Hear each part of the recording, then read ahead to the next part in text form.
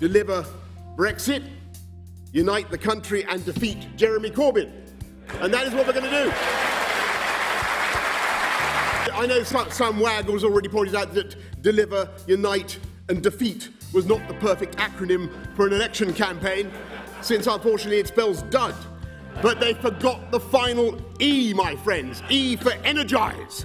And I say to all the doubters, dude, we are going to energise the country. We're going to get Brexit done on October the 31st. We're going to take advantage of all the opportunities that it will bring in a new spirit of can-do.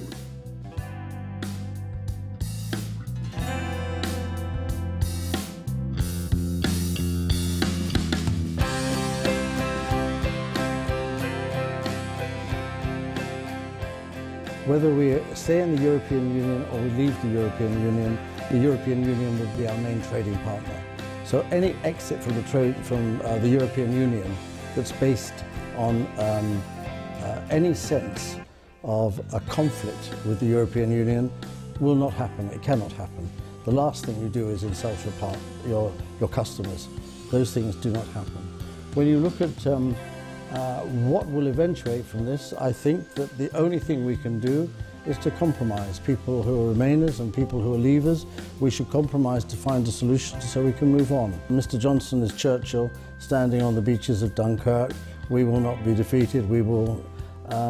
That's not going to work in a trade situation.